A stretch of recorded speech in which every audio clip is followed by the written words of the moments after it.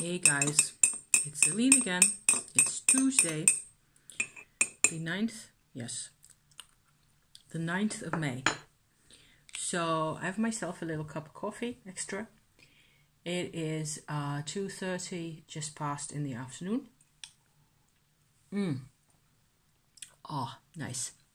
I've just been up to my eyeballs in Aleister Crowley research on YouTube. So I spent the last hour and a half or so, probably more like 2 hours. That's a lot, you know, in one particular subject area.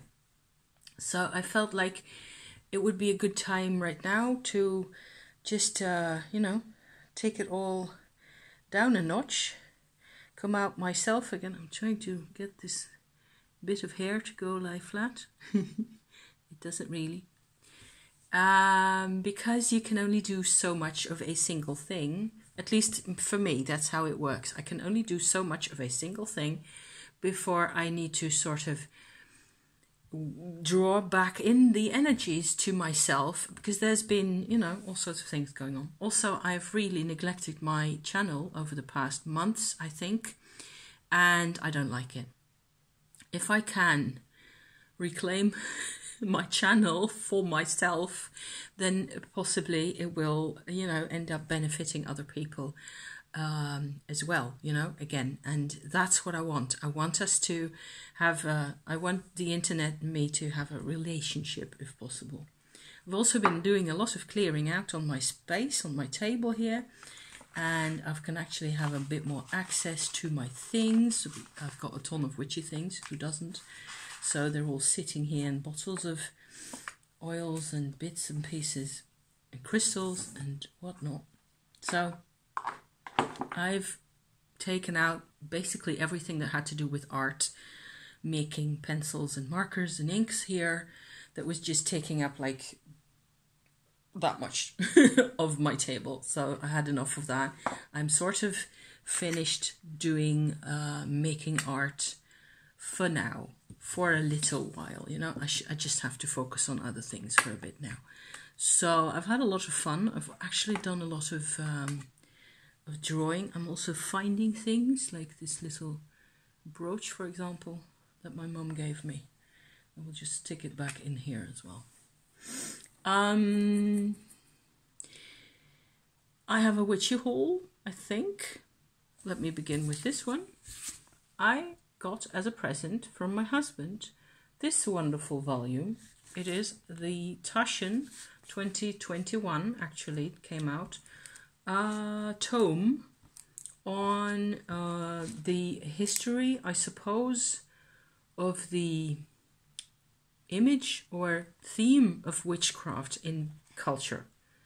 And so there's, as always in these volumes, it's part of the Esoterica collection that they are making, which has become really popular also on YouTube. It is gorgeous. It has these, you know, full color plates, and I love this book. I have the other one that I have is the Plant Magic one, which is, if possible, even more exuberant and colorful and slightly mad, you know. So, but it's not, yeah, well, there's a lot of stuff in here. It has, you know, endless images, and you can, I suppose what appeals to me for these is really all the different art styles, all the different approaches. There's, of course, a lot of female figures in here, and a lot of, you know, nature connected content. It's really gorgeous. So I was, my husband had first located the tome on tarot. There's also one on astrology, neither of which I intend to buy myself, because those are, that is not like an academic perspective for me. As far as tarot goes, I am a user, you know. I have a completely different relationship with tarot and astrology on the one hand versus this kind of stuff on the other. This is art history and social and cultural history, potentially some feminism thrown in there, depending on your perspective, you know, that kind of thing. Certainly also nature-oriented perspectives, but there isn't going to be a lot of information other than art history perspective, really. There isn't really going to be all that much in here that I intend to use. It's not a study book, basically, because that's not my kind of relationship I get with these books. It's like the images give me all sorts of windows into perspectives, but the fact that it's glorious art is more like I'm a consumer in these things, and whereas with tarot and astrology I'm a user, and I would only get frustrated if I had the volume on tarot and I subsequently discover a dozen or so tarot decks that I absolutely want to have, when I won't be able to use them all, or, you know, even if I manage to get them, I will find that they're, you know, it's just a whole story. So yeah. So tarot is really very much a part of my life. This is also a part of my life, but at a very different level somehow. So yeah. So I've been enjoying this hugely, just leafing through this and discovering also names of artists that I am sort of slightly familiar with, but not too much, and then going online to find out more about them, and so on and so forth. Also even some of the modern artists that are shown in here, or that have bits of text or poetry in here, are actually on YouTube as well. So it's very now and the Renaissance and the Victorian age and all the rest of it. So that is kind of, it's, I suppose this is in a secret way, this book actually has a lot of subculture and subversive, you know, going under the surface of normal mainstream Muggle ideas, really. So a lot of feminism and similar kinds of approaches to life, and reclaiming of independence for women and that kind of thing, from all sorts of viewpoints. So it's not like it's political or taking a stance on any of these subjects necessarily. It just shows the range of things going on. Fascinating. So that was one really good thing that we went and got. We've been to another town last Saturday, so last weekend we actually took the train, and because there's this wonderful metaphysical store in that town, and nowadays in my part of the country all the metaphysical stores kind of are gone. So there's a whole history there, which is a whole separate department. Let me take another, another sip of coffee. These need to be cleaned. I think they're sticky. It's probably the honey that I put in my coffee that sticks them up. So yeah, hence the clang. What I noticed when I was in the metaphysical store. So there's this other thing. I live in the Netherlands, okay? It's a rich country. We have plenty of things that we are actually rather proud of ourselves, and that we should also appreciate a bit more. We should be, I think as a people, we could do with another dose of self-awareness, gratitude and those kinds of things, you know, in our lives in this part of the country, in this part of the world. Over the past 20 years, from back when I was selling incense for a company in types of stores like this one, like this metaphysical store I visited on Saturday, I have noticed a massive change, and it's like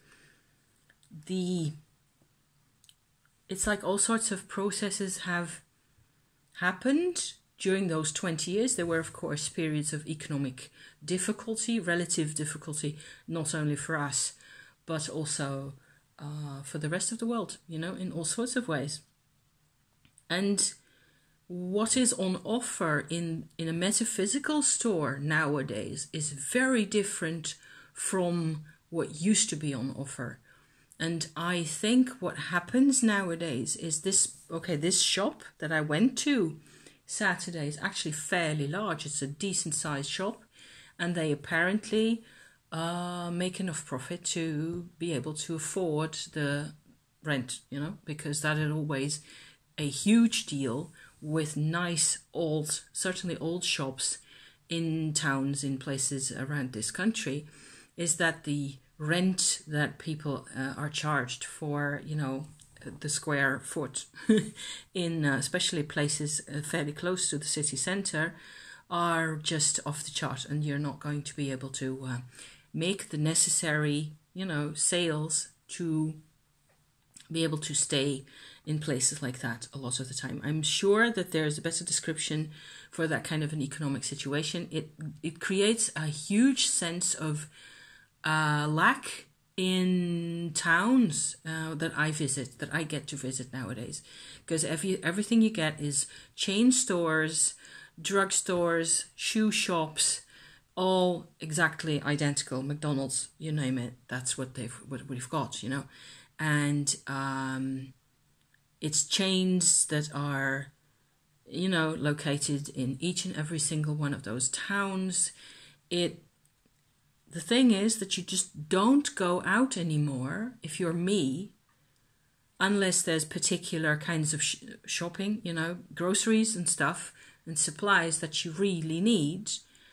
You just don't go out anymore shopping for something that's fun to do. The connection between the street life, the retail world, the bookshops, the second hand, the vintage, the clothes, all the rest of that, and the fun is gone. Completely gone in most of the cases. So in this particular case, what I have seen happen over the 20-year period that I'm trying to talk about here is that first you had separate types of metaphysical stores, okay, back in the 80s and 90s, where they were mostly bookstores, bookshops, a lot of which actually also had a second-hand department because, you know, interesting content and valuable, even the occasional card deck or whatever else, you know. People would pass on that kind of stuff back to a place where it could be sold again to a new owner. That kind of stuff is just, it is in my memory banks. You know, I remember shops being like that. And then there was a type of shop which was more health oriented, so an organic food store often, where occasionally you would get incense and crystals and similar as well. And then there was so you had the bookshop, you had the health shop, and then you had, in terms of orientation and choice of, you know, products that they sold. And very rarely you would actually get more like a metaphysical store that would actually also have, for example, music, fair trade products, crystals, those kinds of things. Those kinds of product groups actually got added on to the bookshop basic theme, in my experience, is what I have seen happen actually. And the incense got added in. People started asking for white sage to burn and the accoutrements that go with that. After that, we got the Palo Santo, you know, those kinds of things, resins to burn, etc. And there were, of course, suppliers who imported resins and things like that also from elsewhere. So you might get lucky and actually find, you know, church incenses or similar types of resins for burning on charcoal in a shop like that. And it's sort of all accumulated and agglutinated into a shop that had a lot of different things, music and, you know, CDs back in the day and so on. So the early 2000s you still had shops like that. And I actually went and brought our incense products to several stores like that back in the day. And it was always a lot of fun to work there. It was also a lot of fun to shop there because you could never, they also still had a lot of books, you know. It was like this whole massive one side of the shop. One that I'm particularly remembering at the moment was just books. And of course, book sales have dropped rather dramatically over the past decades. So that is definitely an element in there. Also, the interest of people coming to shops like that isn't the same anymore.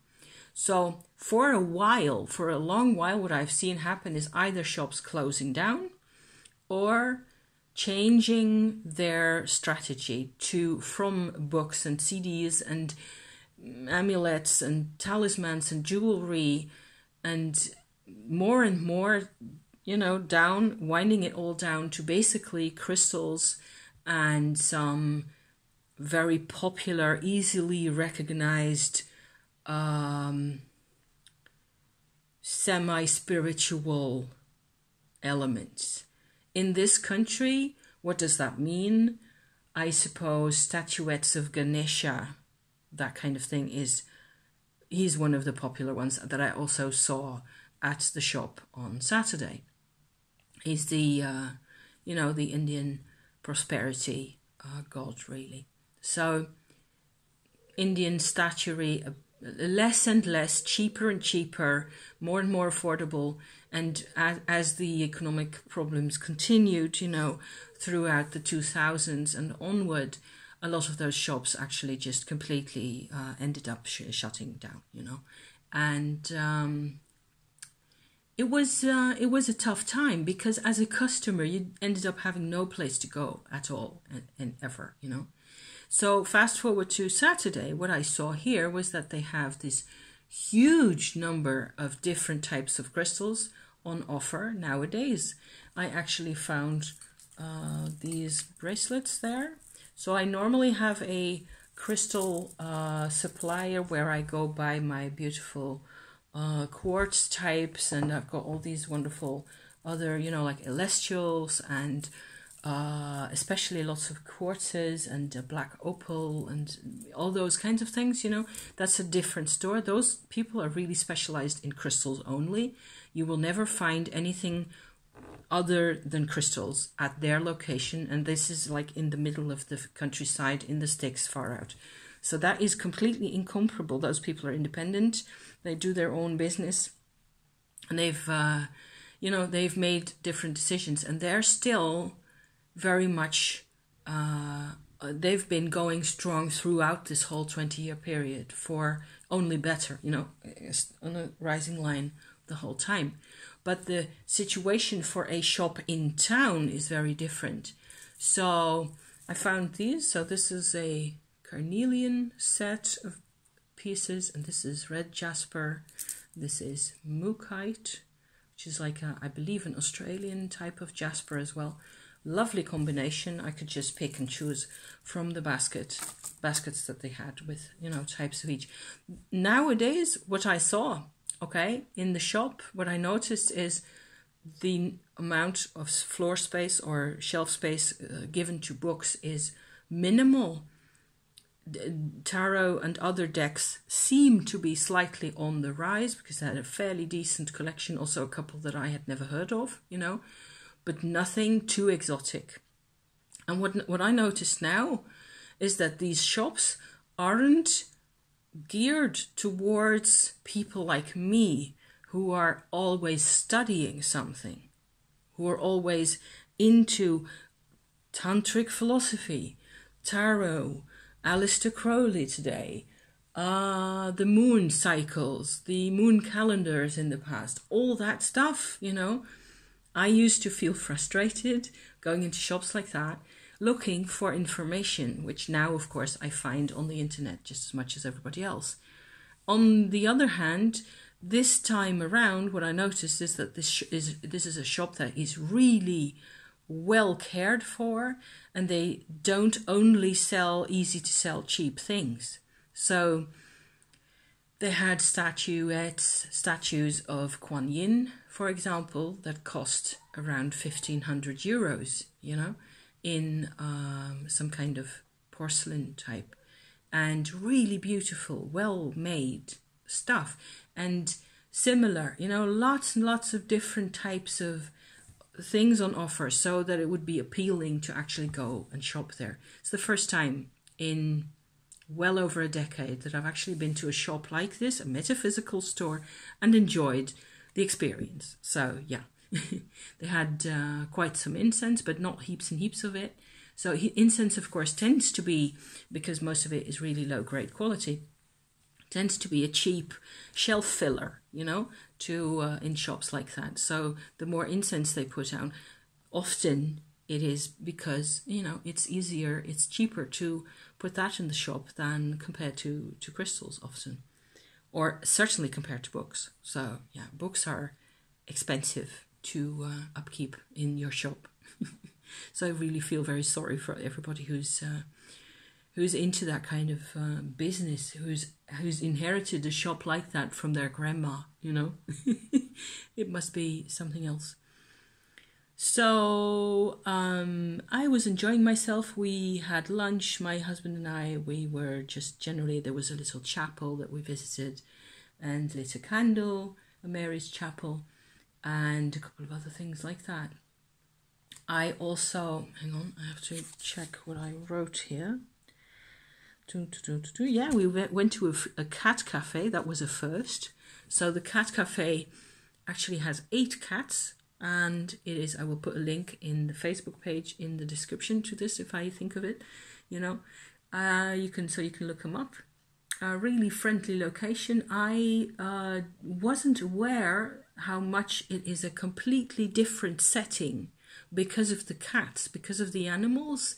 You have to actually behave differently, and you have to be a bit more quiet than in a normal coffee house. It's really not the same. A cat cafe or a coffee house is a completely different kind of a setting.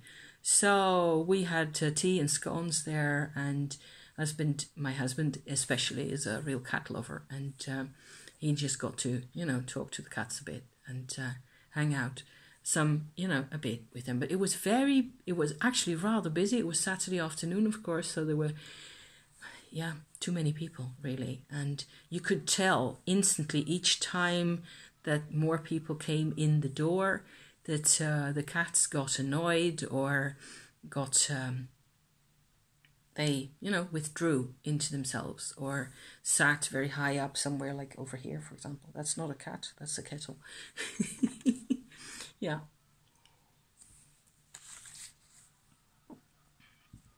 But it was a good experience in the sense that it was a really nice, cool, quiet place to sit for a while. And it was a first for us. So, yeah, so that was awesome. And other than that, I also wanted to do some tumor updating. However, I do notice that I don't have that much storage space on my phone at the moment.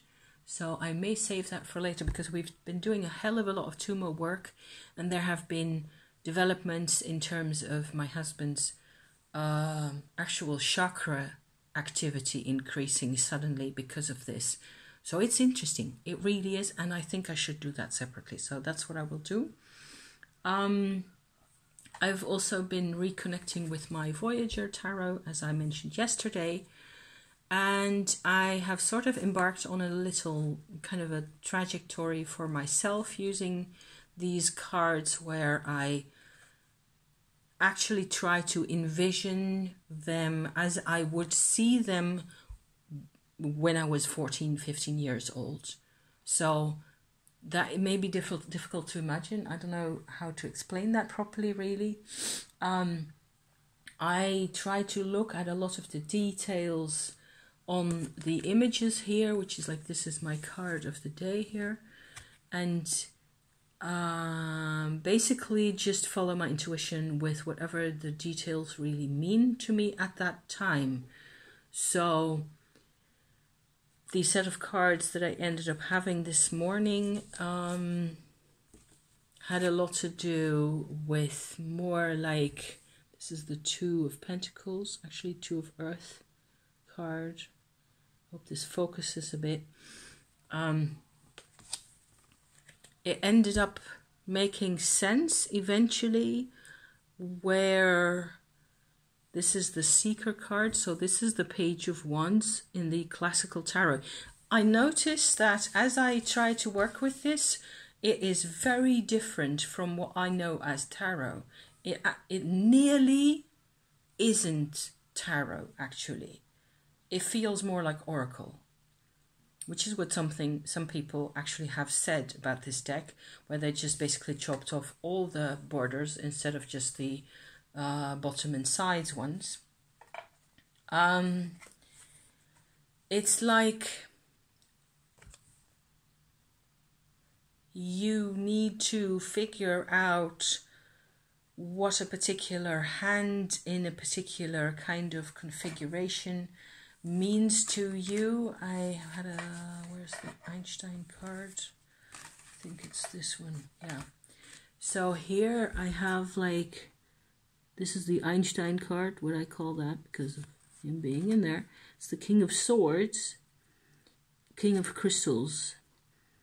And so there's this hand in here and this diamond, which obviously wasn't photographed in the hand, but just superimposed, you know, cut out and pasted on top of the image of the hand there.